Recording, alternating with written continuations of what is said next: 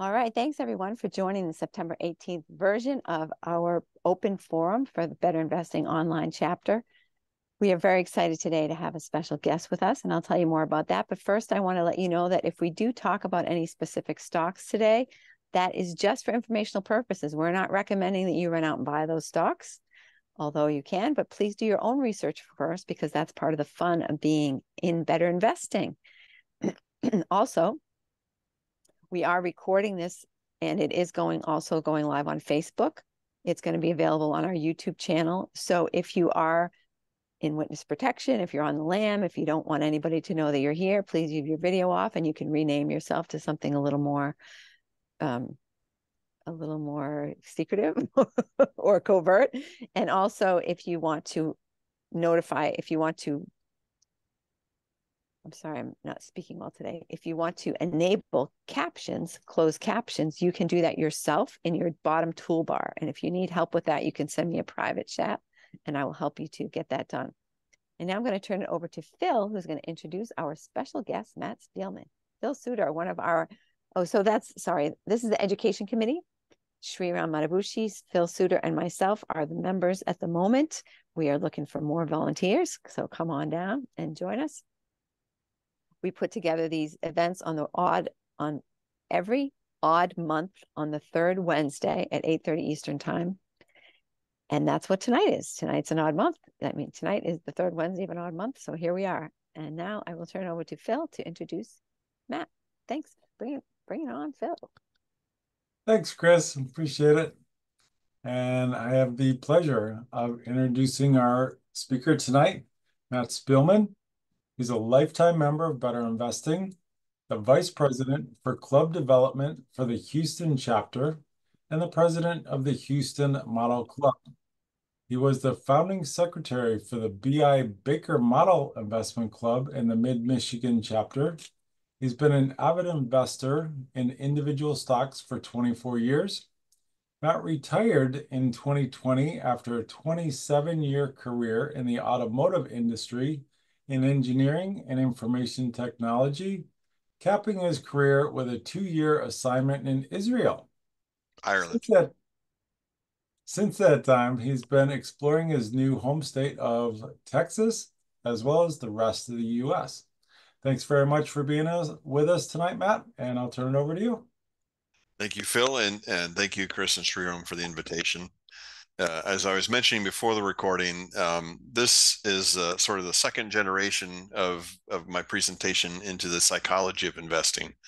The first time I presented it actually was at BINC this past May. It was sort of a monolithic introduction to the topic, trying to just lay down a basis for everything. And it was great fun. And I learned that there are a lot of different forums that people want to learn in that. So this is sort of my first attempt to it's still a pretty big bite. It's still a good half hour, but try and get this into bite-sized pieces that can be more independent or follow more naturally along as people are curious or people research. So hopefully you enjoy it. It is version 1.0. And I will mention the other presentation I did actually just reprise it for the Oregon chapter's annual meeting this past Saturday. So if you didn't attend BINC or don't have the recordings, they did record it and it should be posted. You can try that for free if you enjoy this. Chris mentioned this earlier, but I'll throw it up too. The standard disclaimer, I won't in any slides mention any stocks. I will mention some data sources, specifically books. None of the things I say are recommendations of the organization or anyone else. But I'm happy if you're curious about them. Please do your own research. So let's talk about our performance as investors. So Better Investing's goal is to outperform the market by 5% per year. But what do you need to do to outperform that? Obviously, the organization has tools, and there are lots of things you learn from tools. But I believe that there are sort of 3 basic attributes to be a successful investor in individual stocks. I think you need to, first of all, enjoy the endeavor, right? This is not just investing for 30 or 40 years during your career for your retirement. Hopefully you have a good long retirement and you have an additional 20 or 30 years to go. So as a 60-year endeavor, If it's a chore, if it's unpleasant in I'll say in any way or overall, you're probably not going to stick with it. Secondly, is you need to devote enough time to be successful. I can tell you from firsthand knowledge, it's a lot easier to do after retirement. And so, you can pace yourself as well. If you're just starting out, if you're still working and have a successful professional career or one that takes a lot of your time, it doesn't have to be all or nothing either, right? You don't need a full portfolio of stocks. You can get your diversification from indexing and buy a few stocks or even just one stock while you're learning, while it interests you, and while you are building your skills into a full-on portfolio. And then the third thing, and I'll say Ken Kavula had some feedback with me on first. The first thing I said, you need the discipline to get through the tough times, right? You don't want to sell in March of 2009 or in March of 2020, right? You need to be able to go through there. And Ken said, I don't know if it's all discipline. I think some people are blessed with the optimism that it isn't quite so hard an effort. But the way to stick through it, there will inevitably be tough times. There will be more in the future. And that's where a lot of the difference can be made about really, so you're not making emotional mistakes in that time. So if you don't think you can do that, or if your measures say it's not good, the honest truth would be you can save yourself a lot of time and a lot of heartache to buy an index. And that's hard to say, and we don't say it a lot. And I don't wish that for anyone. If I wish that you find whatever brings you the best success. But we need to think about that as sort of a hurdle we have to have, right? We should be outperforming it to justify all this time and energy we're putting into this endeavor. So how do we do that? Well, how do you know that you're successful? Obviously, our first exposure to this kind of thing is the grading scales we all see in school. I have a basic elementary straight line A through F letter grade in there. But while they can be helpful because they have connotations, whether you get an A or you get a B or you get a D, it doesn't really reflect how success happens in the real world. And this was part of my exploration into this topic. This is a construct where the materials you're being measured against are designed to this scale rather than the other way around. But in the real life, we have a competitive environment, right? Whenever you're trading in stocks, someone's on the other side of that trade, right? If you bought, why did they sell? If you sold, why did they buy? We're under uncertain conditions. Who knew before 1:30 p.m. today Central Time what the Fed was going to do today, right? There was betting, and a lot of people were incorrect in that, and some people put money on those bets, and some people just had opinions. And again, as I mentioned in the last slide, this is done over a long period of time, so you get a lot of repetition. If at first you don't succeed, try again. It isn't quite that easy, but it certainly is very impactful. So what does success look like in the real world? So I have a few examples here. This first person is Joel Tillinghast. He was a protege of Peter Lynch at Fidelity. He was the fund manager of the Fidelity Low Cost Stock Fund for 34 years. And over that time, he managed to outperform the market 3% per year. Excellent work. And it certainly made a difference for his shareholders. I did hold this fund in the 90s and late 90s and early 2000s for a while. He certainly earned his fund fees. And he had a quote. His book is Big Money Think Small. Excellent book. He uses different words, but if you read the book, you'd think he was a BI member. Very compatible method. And in that book, it's also, I think it is still now, it's quite often on sale as a Kindle deal. I think it was for $2.99. It might be even today. But he has a quote that says, even with grade inflation, 55% wouldn't be a passing grade. But in the stock market, being right 55% of the time is as good as it gets. Think about that, right? Just a little bit better than flipping a coin. You may outperform the market in a particular time frame with a particular stock pick, and the other times you won't. And you have to be psychologically ready to deal with that in order to work. And so keep in mind that 55%. So this is not just a matter of stock investing. This is Annie Duke. Annie's book, Thinking in Bets, really set me on this path. I read it 2 years ago, and it really spoke to me in a number of ways. She is a PhD psychologist who took a sabbatical from her thesis on decision making and embedded herself in the professional poker circuit. She became a professional player. She won the World Series of Poker and a lifetime winnings of $5 million. This in about a decade. She has finished her PhD coming out of that and does a lot of consulting and teaching along the lines of decision making. That's really the focus of her books. So her quote is, "A great poker player has a good size advantage over the other players." So understand, she says, if you're skilled, making significantly better strategic decisions, so you're not making mistakes, will still be losing over 40% of the time at the end of 8 hours of play. So 8 hours of play is a number of hands. Again, that repetition that goes through. So Annie says the best you can be is 60-40. So somewhere along those lines. Now, this is true for the house too. This is a roulette wheel, of course. Roulette is sort of the original random number generator. And you can bet a number of ways half the population. You can bet red or black, odd or even, but there's those green spaces which form the house edge. And so the house's odds to take your money in roulette, now Europe only has a zero instead of a double zero, but in American roulette odds is 52.63%. And based on those odds over the volume that a casino can get, they make a living. They make a very good living on the aggregate performance of a small edge over time. But it's not even about money. I brought some of these concepts to the Manifest Investing Bull Sessions, which is on Tuesday afternoons.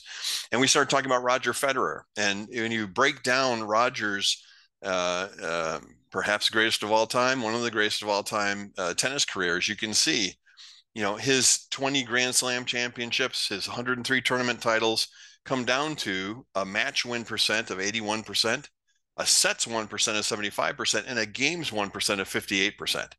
A little bit more than 55, but he had an edge. Certainly didn't guarantee him in the progression of any tournament that he was going to win. But that edge, time and time again, made him, one of history's great champions. Now compare that to Andre Agassi. So Andre Agassi, also one of the all-time greats, 8 Grand Slam championships, 60 tournament titles, 76 matches, 71 sets won, and 57.9% games won. Now, who's better, right? The real answer is you can't really know. I'm sure there's plenty of people that make arguments on both sides. They did have some overlapping time in their careers, but certainly the opponents they generally played were different. Even the rules of the game were different as automatic reading of out conditions came in and things like that. But that margin, just to go back to it, that's 57.9% of games won versus 58.2. Right, that's a 0.3% change. That's not to say that edge is entirely the difference, but it does come out in the end, in the wash, when you play, in their case, 10,000 games. So what's with this 55%? What does that mean? So I'm going to delve a little bit into some numbers, some statistics. On the right-hand side here is a histogram, if you all remember your histograms. Back to World War II of the performance of the stock market. And forgive the red and green. The red and green is about recency. It's not about performance. So there is a mark. Let me mark it here. Right here would be negative performance to the left and positive performance to the right. But we can see that there's a clear aggregation, or the highest level, if you will, is around that 10 to 20% mark. And certainly over just about any long-term time you can think of, the long-term average of the market is about 10%. But overall, it generally forms a bell curve. So I've overlaid sort of an idealistic bell curve on it, centered around that 10%. This is important because that means this is a type of data that we can analyze statistically. and we can use certain tools to look at it. It's not a perfect match because we don't have an infinite amount of data to go through, but it lines up fairly well. The other point with the graph below this, this is the 10-year annualized total return. So this is 10 years total going back to 1990.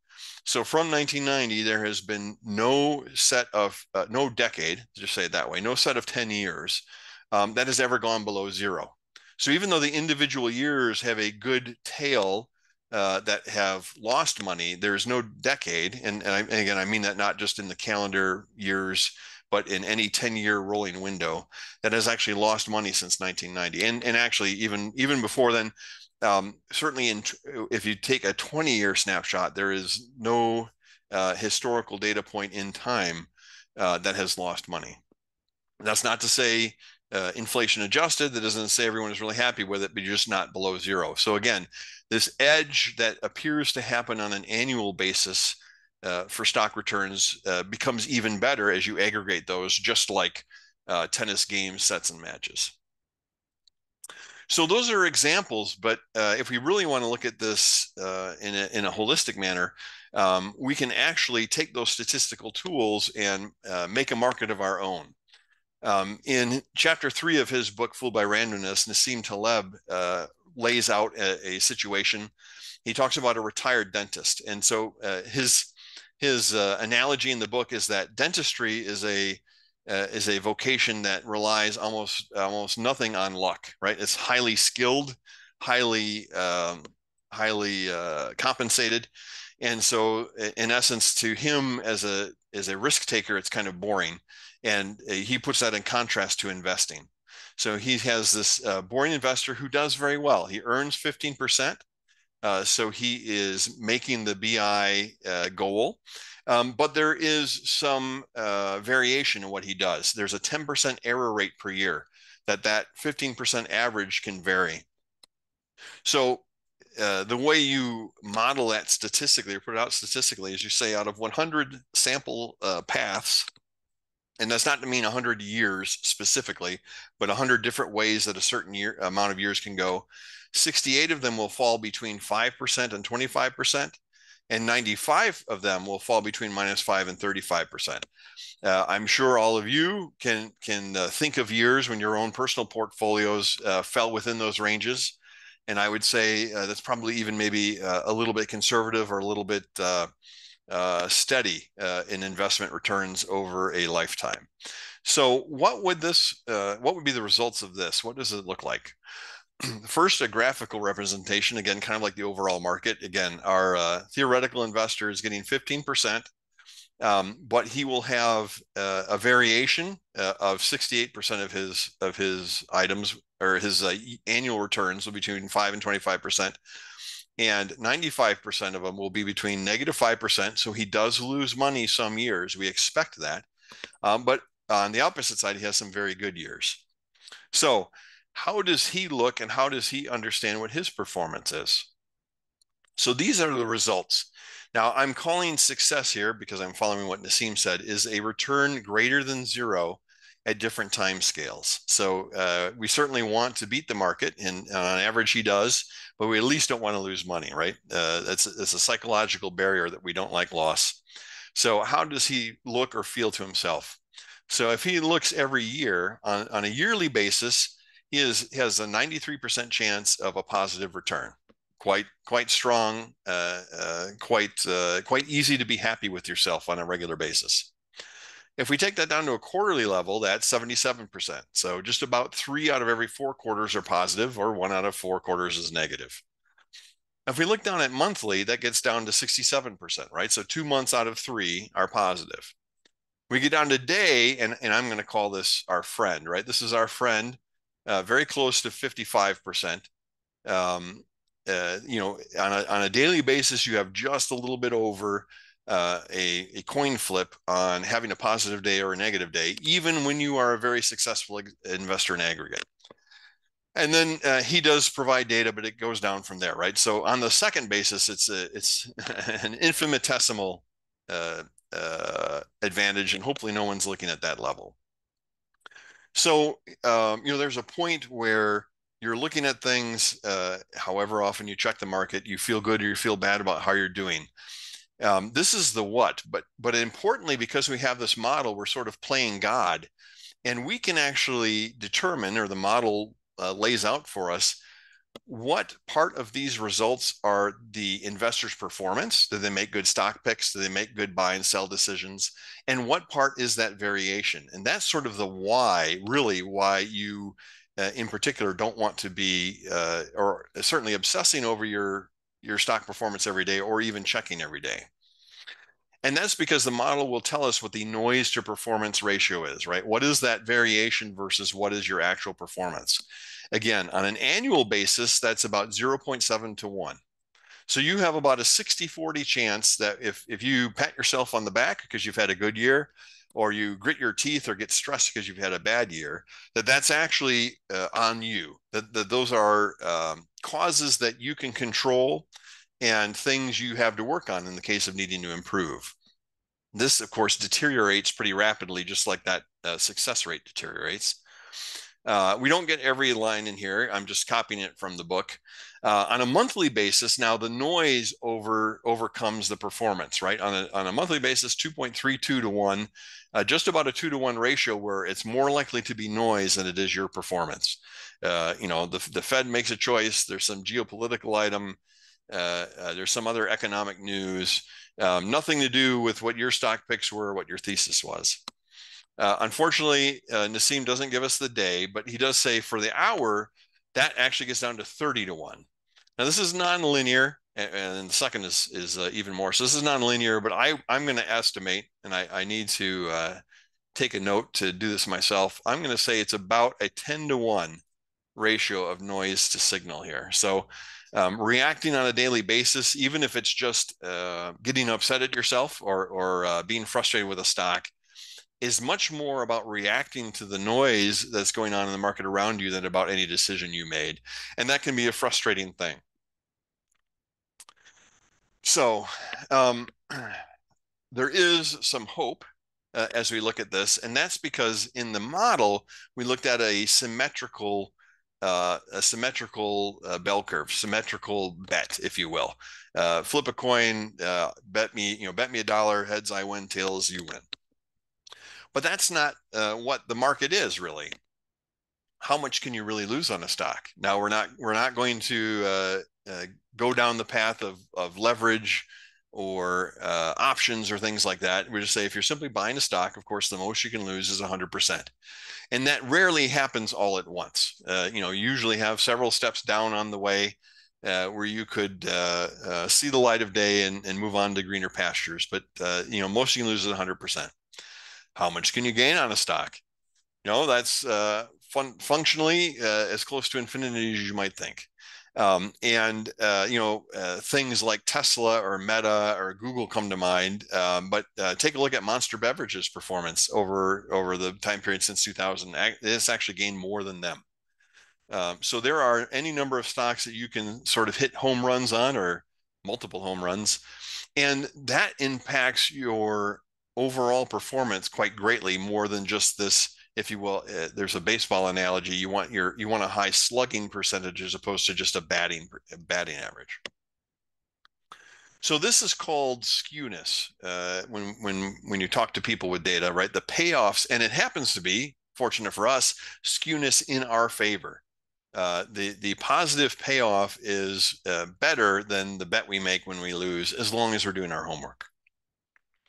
So here's a real life example. This is the Mid-Michigan Roundtable.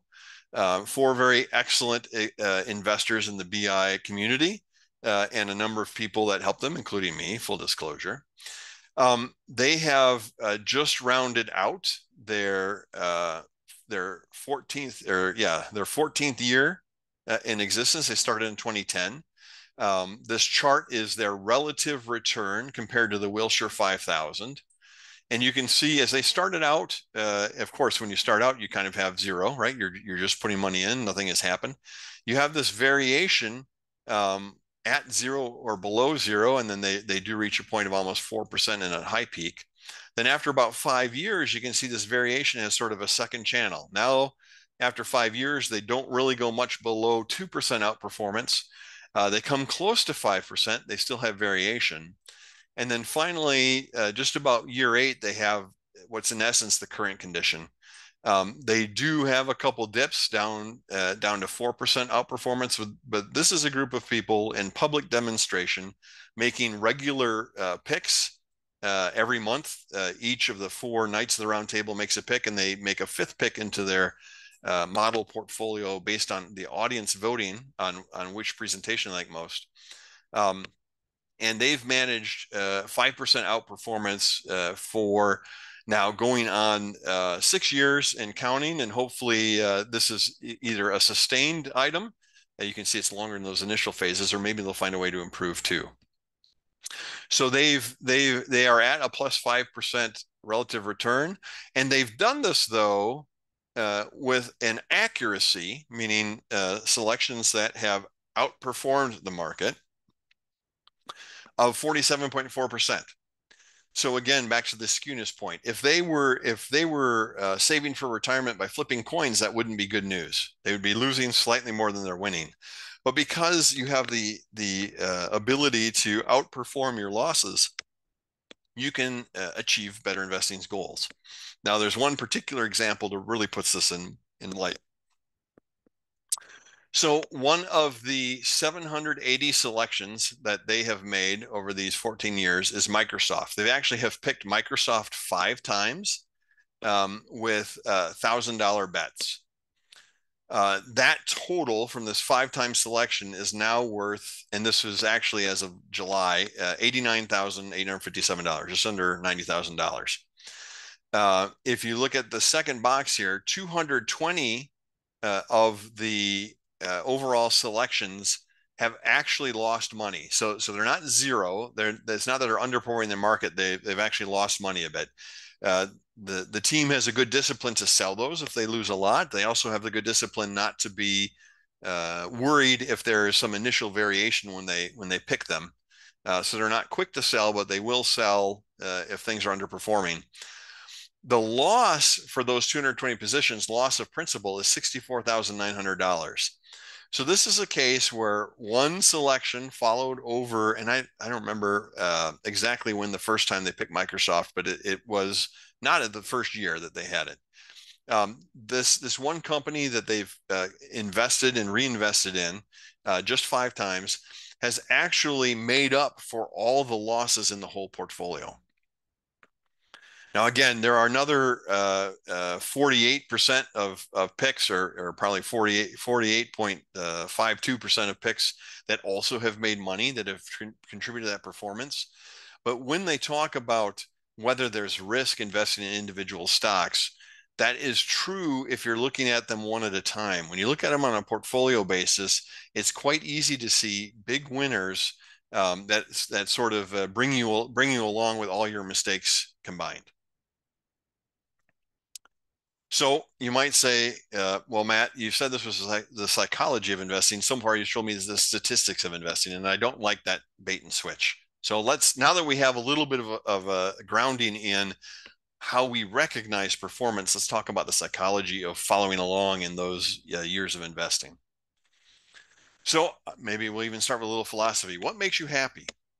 When we're trying to do this extra work beyond indexing, the reason you probably want to do it is to make yourself more happy, make your life more comfortable, be able to provide for your family, all sorts of things. But I'm talking even bigger than that. Maybe you enjoy your work. Again, maybe you love your family, you love where you live. Those are the things that people would naturally cite. But a century of psychological research says these sort of objective circumstances only account for 8 to 15% of the variance in your happiness. People can be happy at a lot of different states, and it doesn't make sense if you're sort of counting up a score of what their life looks like. So what really makes people happy is comparatively how you're doing versus who you're talking to, right? And that leads to the old saying, comparison is the thief of joy.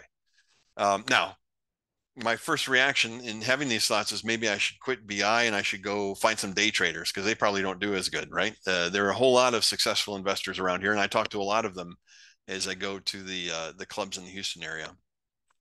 But don't be afraid of that.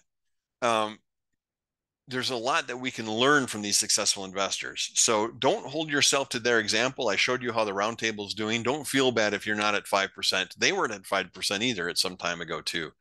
Rather, thank your lucky stars that we have them and they do a public demonstration so we can learn from how they work or we can learn from seeing them work to see what's sort of behind the scenes and try and pick that up and put that into application in our own investing lives. So this is actually the nutshell of what will probably be the next thing I talk about. So in psychological terms, there is a theory called prospect theory. It's a Nobel-winning, prize-winning theory for Daniel Kahneman and Amos Tversky. And they experimentally determined that humans feel more pain than pleasure and actually quantified it. On average, it's about twice as much pain as pleasure. I put in the range, different experiments measure that from 1.5 to 2.5 times, right? People are more or less risk averse than others. It's not a universal number, but it's actually amazingly tight range that's determined. It can be very different from culture to culture, but within a culture can be a pretty tight range.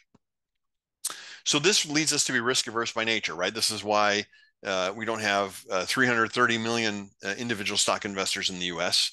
There are other reasons. People, go back to my 3 reasons. People may not enjoy it. People may not have the time. But a lot of people have a lot of difficulty getting through those down market times without selling out at the bottom, without realizing all those losses, basically following their emotions instead of their intellect, their rational minds. So going back to the model, right? When we check things frequently, it puts our emotions to test more often, right? If I'm checking my stocks in my portfolio daily, not only do I have to put at risk this pain versus pleasure threshold, but remember that only has about a 55% chance of success. It fails that 2-to-1 ratio.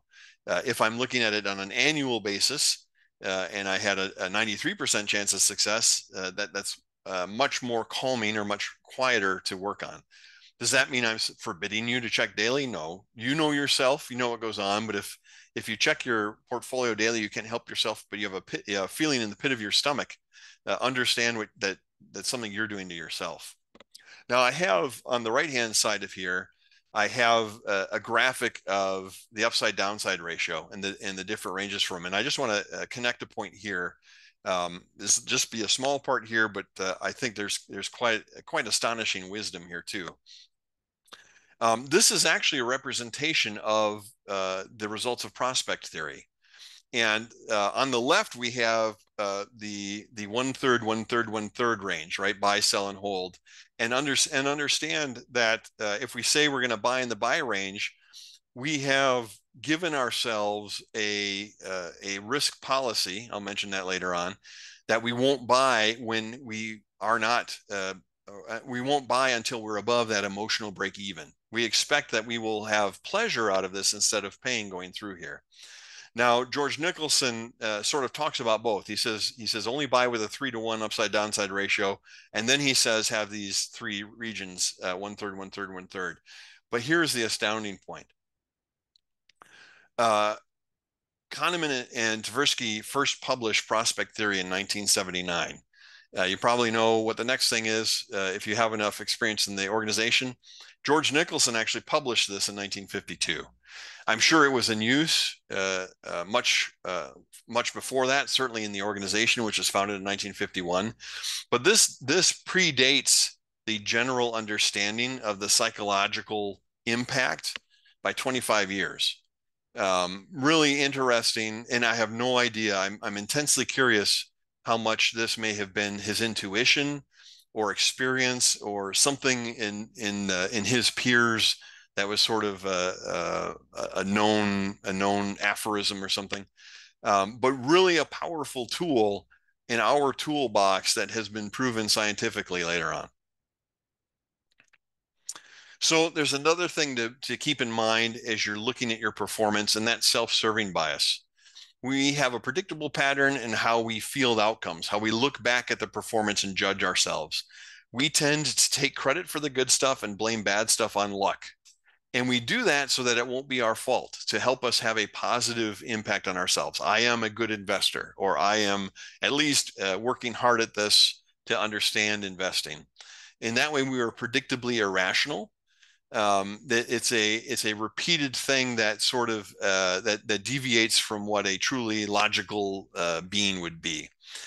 And in fact, the more insidious part of this is we will seek out a plausible reason for the outcome which fits our wishes. So when we're going back and we're thinking, well, what really happened?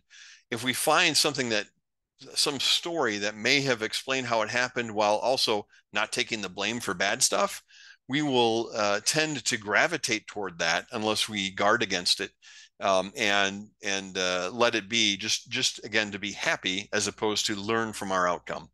As I say, this behavior prevents us from learning from our experience. Annie quotes in the book, the predictable fielding error is probably the most significant problem for poker players. And I add, it's for investors too. If you don't truly understand and can learn from your errors, you will never have that improvement, which shows up in that slight edge time and time again. The funny thing is, when we look at others, the bias reverses. So we tend to look at others. Remember, our happiness comes from our comparative view of others. So when we think of them, and we think of success as all or nothing, we tend to blame them for bad outcomes. Well, they got what they deserved, and fail to give them credit for good outcomes. Well, they were just lucky, right? And so I have a picture here of a minivan cutting off the driver. What do you think they do? And there's pretty heavy traffic. What do you think is the reaction of the driver, right? Honk your horn. Can't believe that person just did that. Why did they want to cut me off? Probably not considering that maybe they're a new parent with an upset infant in the back, or that their navigation system just rerouted them to turn left. All people make mistakes. People do other times, but there's a symmetry in how we look at things, and we can actually take use of that. So we'll talk a little bit later on how to put that to use when we're looking at ourselves. So here's a graphical view. If you're looking to understand, let's say you had a stock pick that didn't turn out well, or maybe it did. On the vertical axis, we have our decision quality, right? Did we follow our process? Did we do an SSG? Did we research whether it's Value Line, Morningstar, your trusted advisors to see what they say? Did you do everything that you're supposed to do? Okay, if so, then it's a good one. If you speculated, if you dabbled in technical measures, whatever else you're doing that you're not good at yet, that's probably a bad decision. And then we have the outcome quality. So sometimes that works out for us, sometimes it doesn't. If we were a fully rational creature, we would have 4 sort of views of this outcome. If we had a good decision quality and we had a good outcome, that's an earned reward. The process works, the method works. We're happy to share those the fruits of that labor with our family. We're happy to tell others about it. Sometimes it doesn't work out. Sometimes there's you invest in something in 2019 and there's a pandemic. So you have bad luck, something not foreseeable, not something that you could have known ahead of time, and it's just bad luck. Then the other way around, we should understand if we speculate, if we try something different and it works out, that is at least in part some dumb luck. You talk about beginner's luck, a lot of words for it, to realize that it wasn't all on us. Now, again, particularly when looking at other people, if you have a bad process, you had a bad outcome, that's kind of your just desserts. If you know better, why did you do that?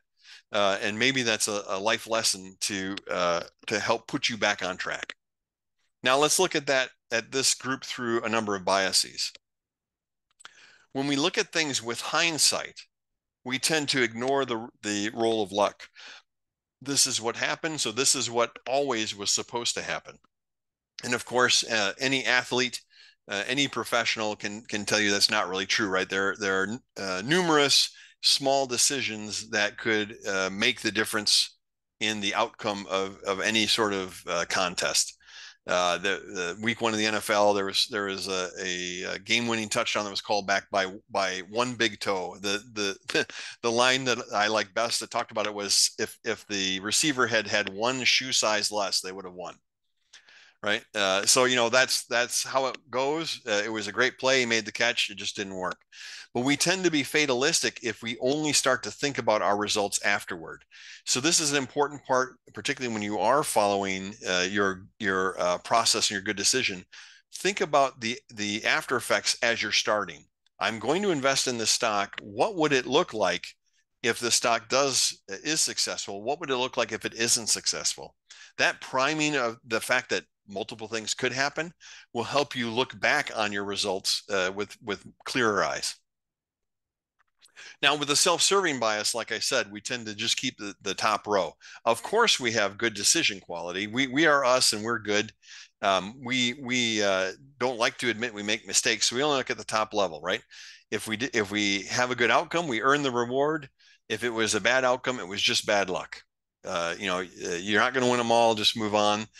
This again limits our ability to learn from these bad outcomes and blinds us to improving our game, our investment ability. Like I said, when we look for others, it's the opposite, right? We never give them credit. If you had something happen, it was dumb luck, because we want to feel, and this is no indictment of you or your internal thought process. This is a natural process of your subconscious. But if they had something bad, you have there's a thing called Schadenfreude. You sort of look at it and say, well, they just shouldn't have tried to do something with a bad decision process. So how do you synthesize these? What do you take away from that? The way to address this is to change your self-serving habit from being right, from absolutely being right or being wrong, to learning and improving. Don't compete with others, compete with yourself from the past. And the nice thing about that is yourself from the past, meaning the person who actually makes that investment decision, can help the future you by following your processes and by leaving some clues about what was going on in your mind so you don't forget them. Right. So this, instead of being handicapped by our tendency for self-esteem, we leverage our desire for self-esteem and how we compare to our peers.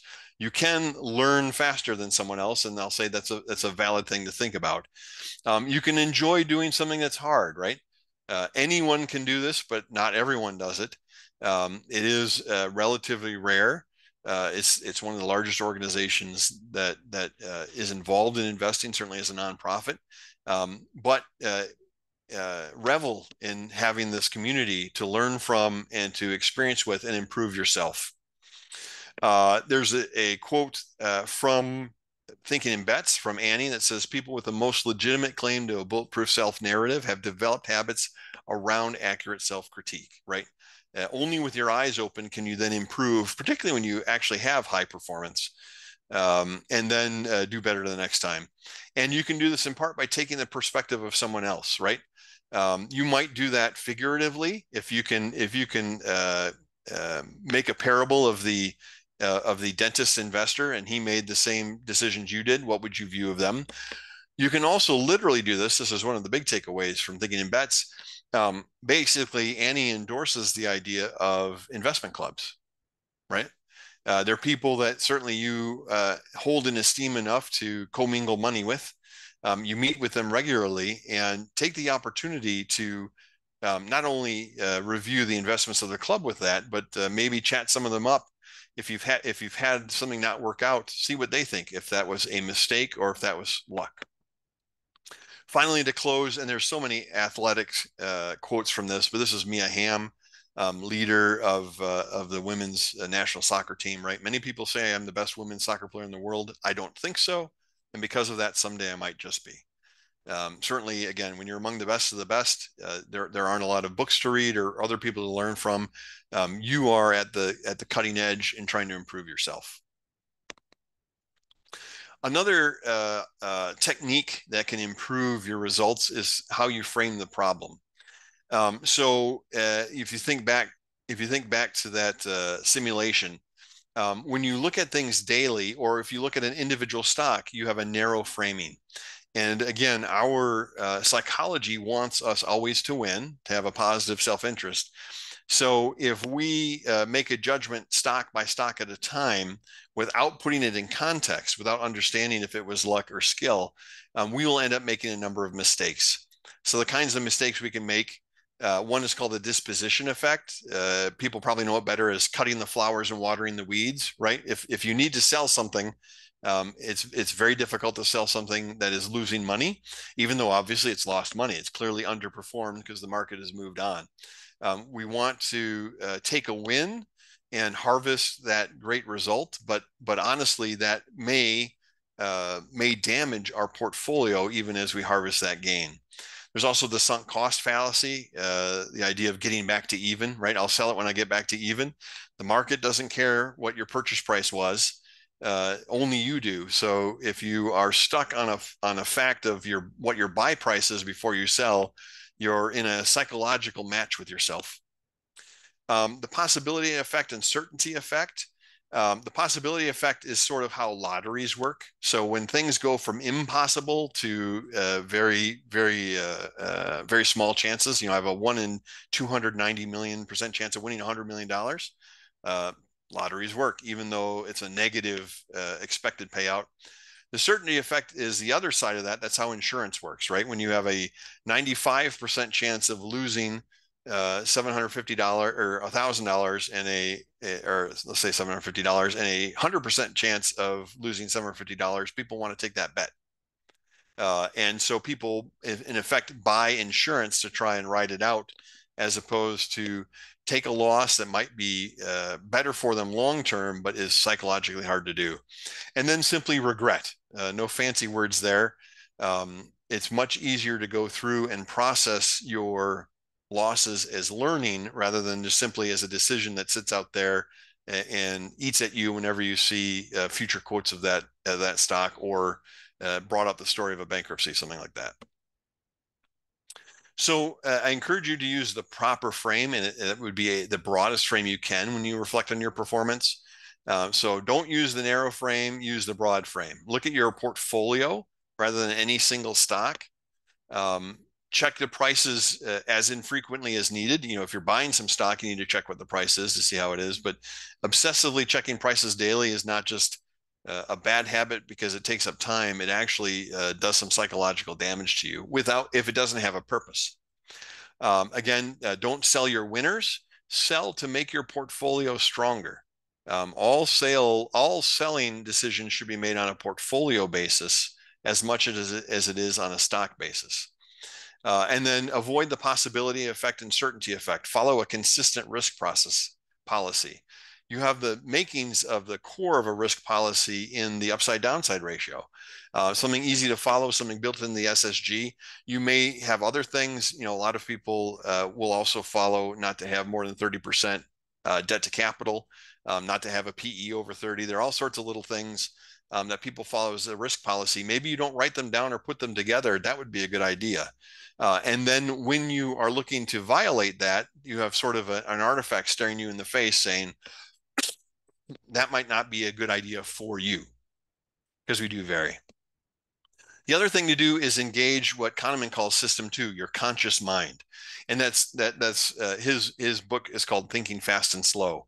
All these subconscious things are immediate effects, and the big presentation goes into that extensively.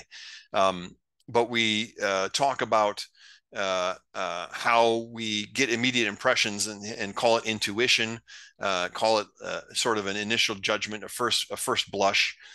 Those can lead us astray in something that's as abstract as stock investing. So make sure you are thinking about your decisions when you go through. You don't just act on emotion or on an instinct. The thing is it'll be hard, especially at first. If that's the way you've worked, if you're a day trader, a recovering day trader, investing like we do, you might wonder how can we be successful thinking that slowly? But in fact, it's that slow thinking that makes you successful. Follow your discipline and your tools, right? Complete your SSG every time. Do your research, and I say Value Line and Morningstar, they're so common, but use whatever resources you find work for you. Hold you in check when you have a crazy idea, and confirm what you think when you have a good idea. Highly suggest that you use an investing checklist. There are a few great examples in the community. Kim Butcher does a regular presentation on checklists, but make your own. Again, the things that help you sleep at night, the things that are learnings from where you've made mistakes in the past. I would also suggest that there's a note section on SSG on the online tool. Write down your investment thesis, right? If I had an investment thesis in the year 2000 that said, I'm investing in Intel because it's the premier chip manufacturer in the world, then these days I would have that would call into conflict, right? Even if I excuse the numbers, they'll turn it around. Things are changing. That thesis will stare me in the face and say that's not true right now. That doesn't make it an immediate sell. That means you need to go back and think of it as you would a new stock and say, would I buy this large turnaround company with whatever opportunities it has? And of course, our process is not the only process to follow investing. Whatever you find useful, use it consistently and document it so that in times of stress, like March of 2020, you go back to those tools and rely on them to make good decisions. And again, get an outside opinion. That can be thinking if you have that good an imagination, what someone else would say to you, or quite literally either a good friend that invests too, or ideally an investment club. So in summary, in the real world, small advantages compound long-term performance. That's how it gets measured, and you have to take that in mind when you're judging yourself and your performance. Measure that performance objectively to get a clear view. I didn't talk about what the right benchmark is. The S&P 500 is certainly the most often used and the easiest to find. Maybe that matches your investing style, maybe it doesn't. But if you do use one, stick with that, because if you move the benchmark too much, it won't give you a useful signal. Again, use a broad time frame to avoid loss aversion. You can lose a battle and still win the war. Comparing yourselves to the best may lead to discouragement. If you're not outperforming by 5% in the last decade, that doesn't mean you should give up and ask the investing roundtable to manage your money. Instead, attend their sessions. Again, they leave them in open and see what you can learn from them. Ask questions. They're very open to questions, even as they give presentations, not just about the companies they cover, but ask them questions about their process. That is a great sort of live learning environment that you can pull away and make your own investing better. So again, I've beat the dead horse now. Focus on your process gives you your small advantage. If you're just a day trader, if you're just going on instinct, you're just a person. You might as well be in the casino. You're just a person sort of trapped by your subconscious. The process is exactly the tools that let us win in a long-term investing. So that is everything. Are there any questions? I don't know if convention is to speak or talk. I have the chat window open if someone wants to chat instead of speak it out.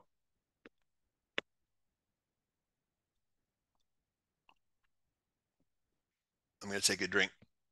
As fall approaches, then apparently my mortal enemy, the elm tree, is at its height. So my voice is at its limits about now. Thank you. I think everybody is open to unmute themselves and join the discussion as needed. I will also say I just snuck this in bibliography. Really, it's the top 4 books here that I referenced materials in this presentation. The other 5 I also picked out from for the larger presentation that went out to. I'll say my forward reading list is about twice this big, so it's quite a side hobby, but I've enjoyed it quite a bit.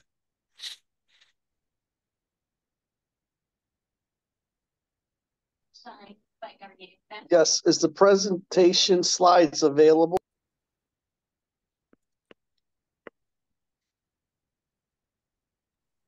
So what we normally do is upload the slides to the website for the chapter in a day or two.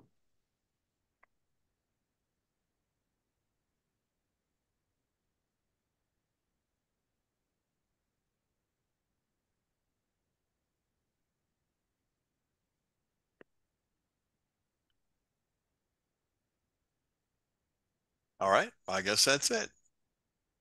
I hope you're all stunned and deep in thought as opposed to watching whatever's on TV now. No, I think it's a very good presentation, Matt. I think the challenge is, again, we make a lot of investment decisions based on emotions rather than logical and practical thinking, And I think this is where, like some of the points you pointed out, it's a long-term goal, looking at a bigger picture of the portfolio than an individual stock, or being worried about it on a daily basis. Those are the things that really help. Yep, and keep in mind, even the best we have, and I say the roundtable is the best, right? This is Ken Gavula, this is our chairman, Cy Lynch, this is Mark Robertson of Manifest Investing, and I'm forgetting who it is. But these are the best guys we have, and even they starting off, and it isn't to say that this is all about them getting better. Some of it is that their ideas take time, right? Microsoft certainly had a fallow decade after its dominance in desktops. They sort of missed the boat on mobile, and have only come back into their own for cloud computing.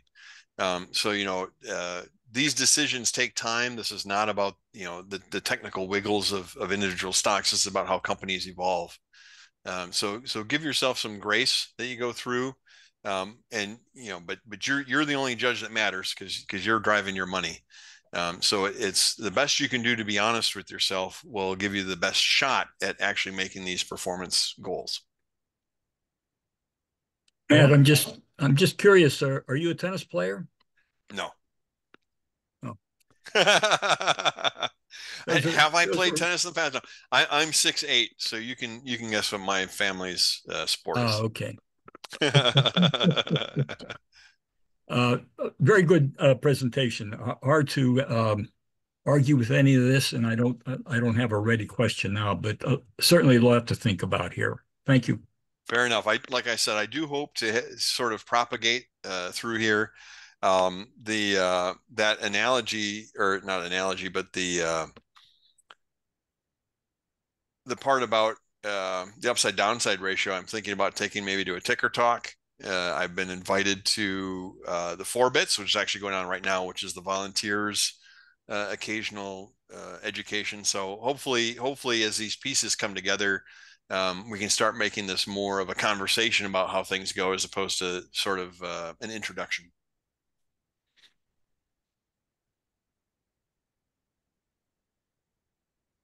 Yep. Another powerful tool in your tool belt. Thank you. Very good. Thank you.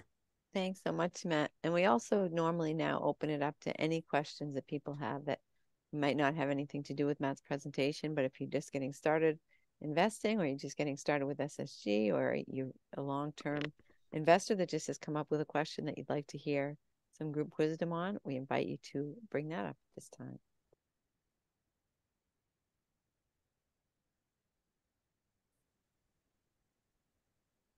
It's a quiet crowd tonight, Chris. It is. Everybody's shy today, I Yeah. guess.